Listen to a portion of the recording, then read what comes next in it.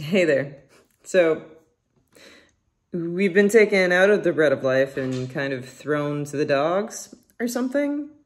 Only a couple of weeks after we finished the discourse about the bread, we get this text in Mark 7:24-37, where Jesus essentially calls a woman in need a dog. She asks for his help, casting the demon out of her daughter, and he says, "Let the children be fed first, for it is not fair to take the children's food and throw it to the dogs." If that makes you uncomfortable, you're reading it right. It should. We think of Jesus as being kind and helping people, not calling women dogs. But her response is kind of punchy. She doesn't just take it and she doesn't argue. She says, "Sir, even the dogs under the table eat the children's crumbs."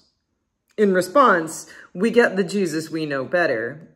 He says, "For saying that you may go, the demon has left your daughter." Now, it's important to remember she was of Syro-Phoenician origin. She wasn't Jewish. She wasn't one of Jesus's people. And that's part of why we get this. As to why Jesus said that, I don't know. But we'll talk about it more on Sunday. And I'd love it if you read this and told me what you thought. And I would love to see you at 10:15. Peace.